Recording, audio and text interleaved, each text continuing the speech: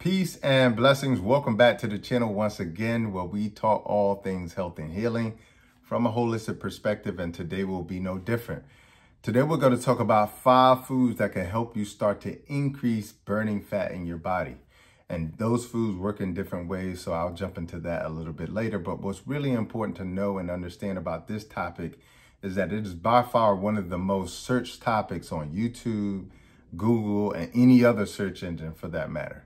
And the reason why it is because today, especially in America, 75% of the population is either overweight or obese. So if there are 100 people in the room, 75 of them are either overweight or obese. 1,750 are either overweight or obese. That means that only 1/4, 25% of the population is actually at a healthy weight. Now, albeit there are some outstanding factors, like, for instance, myself, I'm 6'2", and I'm around about 218 pounds. Now, according to the whole BMI, I'm actually overweight. But what the BMI doesn't account for is the composition of muscle to fat. So that is one part of it. But for the large majorities of that 75%, most people are actually overweight, in the sense of too much fat in the body, or obese, considering that their BMI is greater than 31. So they have a much higher percentage of body fat. And those are the people I'm concerned about. Okay, now if you start to think about us like 300 years ago, 200 years ago, when you saw somebody who was overweight or had excess body fat on them, it was a sign of opulence. Because back in the days, when you looked at somebody who had the ability to put extra weight on their body, it was a sign that this person had abundance. This person had money. They had access to good food, but things have changed so much because our food has changed so much. Our access to food has changed so much. And as a result, our food itself has changed so much too. It's become industrialized. And this is why it's not only making us more obese, but it's unfortunately making us so much more unhealthy as well too. And so what we're going to talk about today is going to help you understand how to stop making all the fat and start burning it, okay? And hopefully by the end of this, you'll have at least, a little bit of guidance on how to start that journey for you. But before we get into the foods and things of that nature, I want to talk first about the different types of fat, fat based on location in the body. And then I'll talk a little bit about one of the big causes of why we're triggering our body to produce so much fat. So let's first start with the types of fat. You have 2 different types of fat, primarily white and brown fat, okay? Now, the predominant fat in our bodies is going to be white fat. That white fat stores energy in the body in various places because that's what fat usually is made for. We store fat because the body is saying, hey, I got this excess calories. I don't know what to do with it, but just in case there's a famine or food runs out, I want to make sure I have some for later. And so I'm going to just tuck this away in the form of fat. And whenever you're ready, whenever it's a time where you don't have food, we can burn that up. Okay, so that's that white fat. Also, what's stored in that fat is very important too, because most people don't know and understand is that fat in your body is storing things in it. It's like a storehouse. Just think of it like a deep freezer, okay? Now, this deep freezer is also producing things inside of it too. It's producing hormones, okay? It's producing different type of biological chemicals, enzymes as well too, okay? Hormones like leptin and adiponectin, okay? Leptin is the hormone that tells us, hey, you're full, stop eating. Okay, so for somebody who has an imbalance in their body, they won't have a lot of leptin, and so they will overeat. Okay, also you have brown fat. Brown fat is called the thermogenic fat, and here's why. Brown fat burns energy and burns calorie by increasing heat in the body.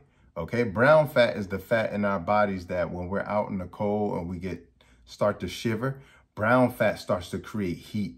Okay, to prevent us from being too cold. So that's the good side of brown fat. The other side of brown fat is that the more brown fat you have in your body, it tends to mean that you are leaner, okay? Which is, counterintuitive to what we typically think around fat is that fat usually add fat to your body, but actually brown fat, the more brown fat you have, it tends to show and has been proven that people with more brown fat tend to be more leaner. Okay, so in another video, maybe I'll talk about how do you increase the brown fat in your body to be leaner. It also has been shown that people who have more brown fat are actually healthier too. Okay, the other really important thing about brown fat as well is that brown fat improves your metabolism, okay, which is hugely important when it comes to not only burning fat, but also your blood pressure, also protecting you from diabetes, and also decreasing your risk for coronary artery disease as well too. So those are your two primary fats. You have white fat and then you have brown fat. Now here's the thing. Based on where that fat is in the body, it will behave differently, okay? Even based on the composition, okay? But depending on where that fat is in the body will determine what that fat does to you and for you, okay? So we have two primary types of fat, or where they're located, that we'll talk about today. So you have visceral fat, and visceral fat is the dangerous fat, okay? And why? Because the visceral fat is the fat that is stored deep in the belly and is surrounding the organs, okay? And it particularly impacts the liver specifically. And the reason why is because that type of fat, it not only pushes and squeezes and puts pressure on the other organs, but it also is linked to heart disease. It's also linked to cancer, linked to asthma, and also dementia as well too. So that's visceral fat. Visceral fat is the fat that you find in the abdomen area, okay? So that type of fat also is important because when the blood leaves the visceral fat, whatever is in that type of fat goes out to the body, specifically the liver, okay? So if you're eating a lot of processed foods, all of those food chemicals go straight to the liver, okay? If you're eating a lot of fat, all of that fat goes straight to the liver. If you're eating a lot of sugar, that goes straight to the liver. If it starts to produce certain hormones, that goes straight to the liver, okay? Also, certain pro-inflammatory chemicals go straight to the liver. So what is that gonna do to the liver? It's gonna make the liver fatty. It's gonna make the liver inflamed, okay? And make the liver toxic as well too, okay? And that's really important. I'll talk about that in just a second, why that's so important. Okay, so yeah, visceral fat, the type of fat that is in the belly region. Okay, so that's hugely important. That is the most dangerous type of fat. As a matter of fact, a lot of studies have shown that we can measure the circumference of your waistline or your belly, and that circumference of your belly, as it grows, your health goes down. Okay, as it shrinks, your health goes up. Okay, and what you have to think about is this is where all of the vital organs are located. Okay, so I talked earlier about the difference between white fat and brown fat. Those type of fats are going to be in different locations too. The white fat is going to be located primarily in the chest, the belly, the legs. Okay, that brown fat that we need more of because it makes us leaner and healthier is going to be in the upper chest, the neck, the shoulders, and also the stomach area. Okay, so the more of that we have. So again, depending on that location of where that fat is, will tell you the story on what it does to your body as well too. All right, so again, getting back to the visceral fat, that is by far the fat that is in this abdomen area, that is by far the most dangerous type of fat. So if you stand up and you look straight down, you cannot see your toes, because your belly is protruding, that's telling you we got to do something about that, and we got to get very active in doing something about that. Of course, that starts with nutrition, but it's going to also start with a few things that I'll talk about in a second here, okay? But we got to address this visceral fat because it's putting so much pressure. It's impacting our organs physically, okay? Because the more we have of this fat, the more pressure. It's like, you know, being in a crowd of people and only having elbow room, and you're getting tighter and tighter and tighter. Okay, just imagine that. As the kidneys get tighter and tighter and tighter, they can't function the way they need to. As the bowels become more and more impacted, they can't function the way that they need to. On top of that, and this is really important, Fat is like a magnet for toxicity. As a matter of fact, most of the toxicity in your body, most people think it's in the liver. Most of that toxicity is actually in your fat. It is absolutely the perfect place to store fat, because now you're taking the toxicity out of an organ and now you're putting it into the fat, okay? And the idea is whenever you burn that fat, those toxins come out and hopefully the elimination channels are open. But as you guys know, that's part of what my detox does. It opens those elimination channels which have been shut down because of the accumulation of toxins, because of the bowels have been backed up, because the now skin is not as profuse or, open as it should be, okay? And so now you start to have skin issues, okay? Because the kidneys aren't performing like they need to, and now you're not getting toxins out through the kidney via the urine, okay? So once those elimination pathways become clogged up, now you can't eliminate, okay? And if you can't eliminate, you can't get rid of toxins, the body has to figure out what to do with them. And a lot of those toxins will be stored inside of the fat, okay? This is also why, if you check out another video that I've done, this is also why it becomes so difficult to burn fat, because when you burn the fat and it essentially melts away and then those toxins spill out into the system, now you can become septic. Now those toxins can do damage on the organs, inside of the blood vessels. That's a big issue when you do not have those elimination channels open, okay? So hold that tight for a second. You got visceral fat. Now you have subcutaneous fat, which is the fat literally right under your skin, okay? So this fat that you see here, literally right here under my skin, that's the subcutaneous fat. Or if you can reach down and pinch something off of your belly, that belly fat, that's also subcutaneous fat as well too. Now that subcutaneous fat is the most plentiful of the fat in the body. And here's the thing about subcutaneous fat. Subcutaneous fat causes more fatty acids to be produced in the body, which increases the amount of insulin. Now here's where we're getting into the important part of what I'm trying to help you guys understand.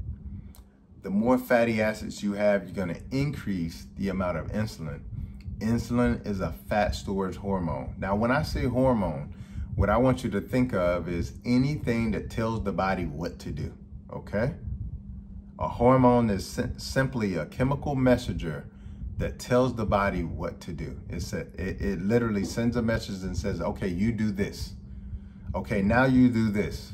And now you do this, okay? Now that hormone in this case is insulin. And insulin tells the body to store fat. The higher the insulin, the more insulin you produce in your body, it will tell your body to store fat.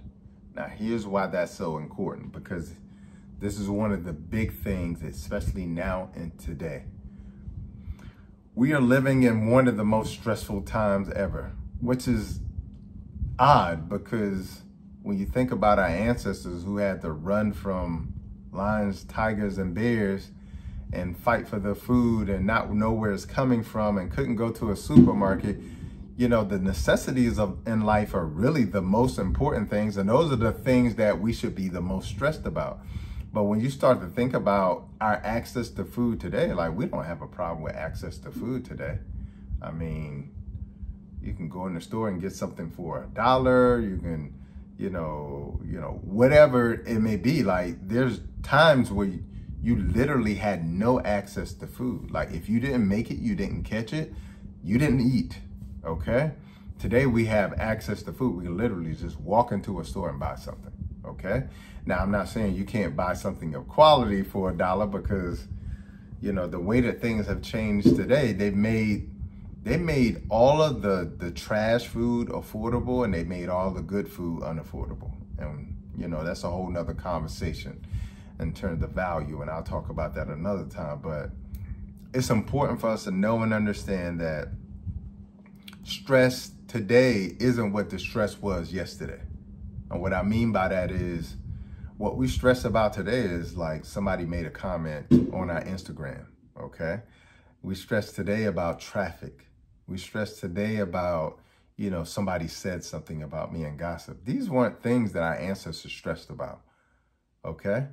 And so it's so important that now we're having stress triggers in ways that we've never even had for the last 100,000 years as human beings.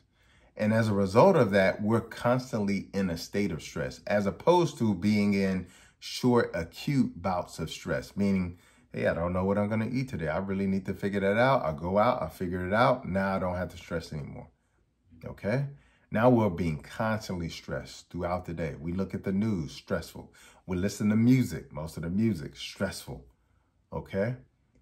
We go out in our cars and we're worried about getting in an accident or getting pulled over or whatever it may be. Stress. Okay? So there's so many ways that we're being stressed today that we weren't stressed before. And so because of this, a lot of this is causing physiological triggers, specifically a physiological stress response in our bodies that we're not even aware of. And what I mean by that is this: whenever you get stressed, it's important that you know and understand that the body doesn't know the difference between a true stress and a emotional or mental stress. Let me give you the difference between the two. A true stress is somebody has a gun pointed to your head and they're threatening to kill you. That's a true stress. A true stress, if you're taking a walk through the park and out of the blue, a jaguar jumps out at you and is trying to eat you for dinner. That is a true stress, okay? But when you have a stress like somebody cut you off in traffic, that's not a true stress, okay? Now, it may be something that you don't like, but it's not a true stress. Your life is not in danger, okay? And as a result, because we're getting stress, what we believe to be stress, our bodies don't know the difference between, a jaguar or a gun being pointed at you or somebody saying a rude comment to you on Facebook or Instagram or YouTube. Okay, your body doesn't know the difference. So if you choose a stress response and you choose to stay in a constant stressful state, it is going to produce certain hormones. Okay, so like I'll give you, for instance, whenever you're in a stress state, your body changes to help you get out of that stress state because, again, your body can't see what's going on the outside. So if you tell your body it's stress by saying, hey, this person said something crazy to me, now I'm on Instagram, now I feel stressed, now I'm upset, your body is going to think you're running from a bear. And so it's going to produce the same stress hormones, okay? Cortisol, adrenaline, etc., that it would be if you were running from a bear, okay? Now, that's cool if you're running from a bear, but it's not cool if you just had a comment or something like that. And the reason why is because those hormones are literally being created in your body to get you out of that situation, to get you in fight or flight, okay? To get you into fight or flight, status. What you'll notice is when you go into fight or flight, because you're in a stressful state, the pupils dilate so you can see more. The heart rate increases so you can get blood pumping, okay? Get your energy up. Adrenaline goes out into the body to create energy, okay? To be pumped to the muscles. Now your muscles get tense. They're ready to run. They're ready to fight if you're ready for that, okay? Now imagine, that's good if you need to run from a bear and get away from them for about 2 to 3 minutes.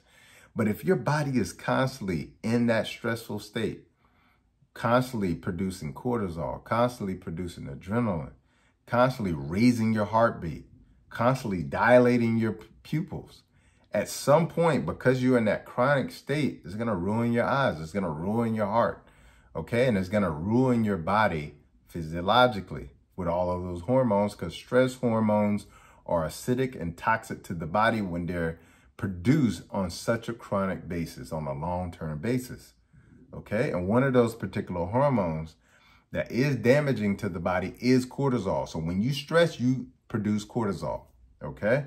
Now, here's the thing about cortisol that most people don't know. As you increase cortisol, it turns your proteins into sugar, okay? It turns your proteins into sugar. That sugar that is made by your liver, okay? Sugar, not necessarily the sugar that you eat, but the sugar that that is made by your liver. And that sugar will eventually be converted into fat. Okay, so I'm gonna go through that one more time.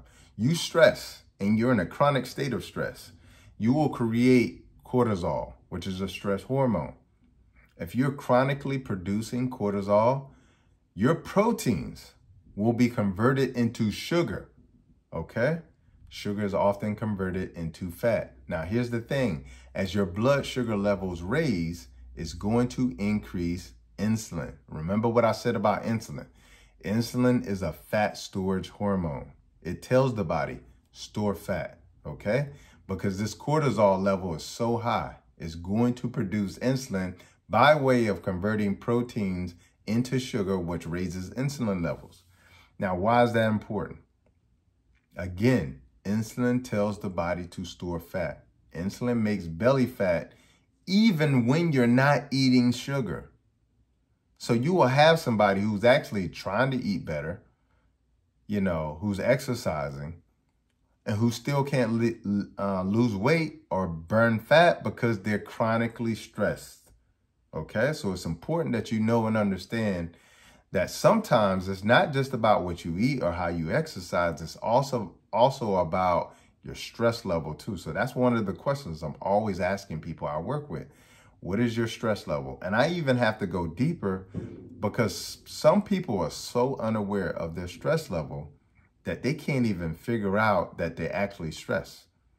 So initially when I ask them, they'll say maybe a 2 or 3, but by the time I ask them maybe 4 or 5 more questions and help them understand what stress is, now they're up to an 8 or a 9. Okay, so it's so important for that reason.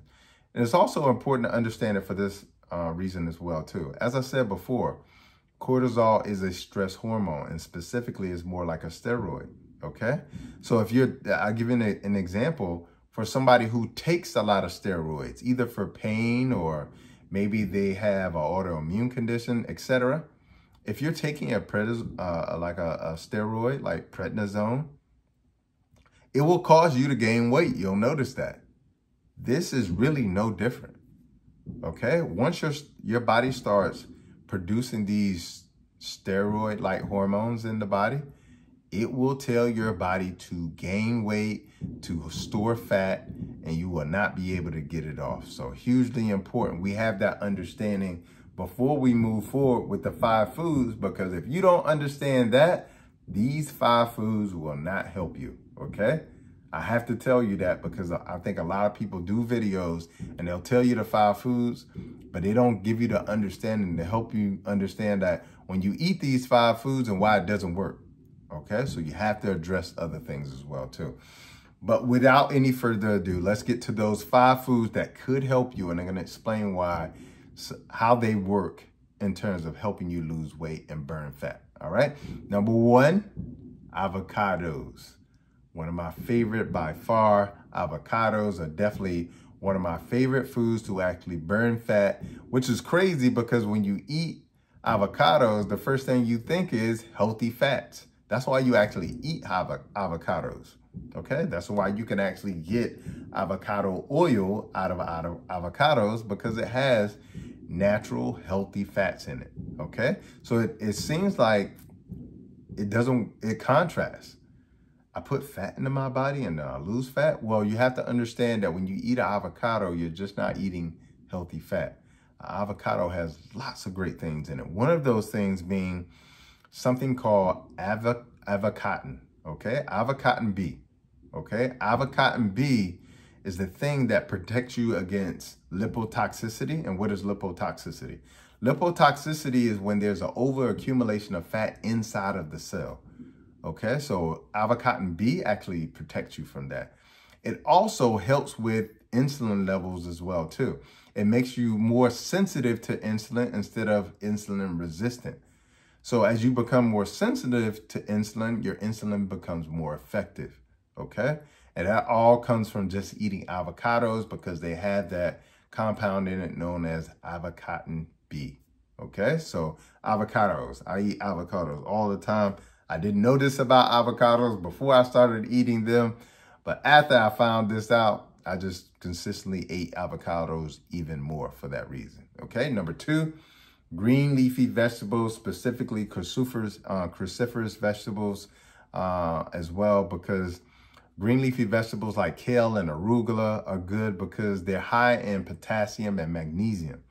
And potassium and magnesium lower stress. If you saw my previous video that I did on magnesium, I tell you that, you know, essentially in nature, magnesium is the relaxation mineral. It's the chill pill in nature, okay? Now, I'm not saying go get a supplement. I'm saying to eat these green leafy vegetables to get your magnesium. So that way, if you have a lot of magnesium in your body, it's going to cause your body to relax because magnesium, that's specifically what it does.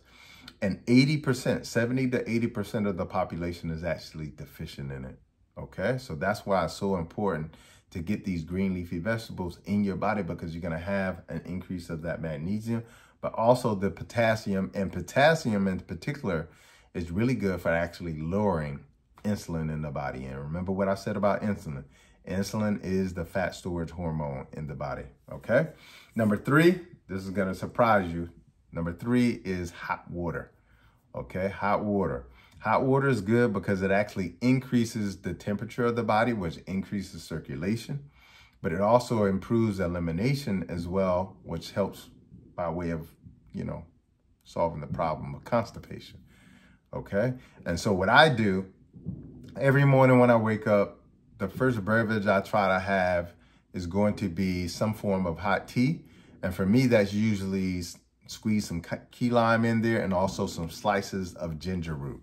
And ginger root is also good for helping to maintain a healthy weight as well too. So hot water is also really good for helping you burn fat as well too, okay? Increases the temperature of the body, okay? Increases the circulation, thereby helping to help with elimination and other things as well too.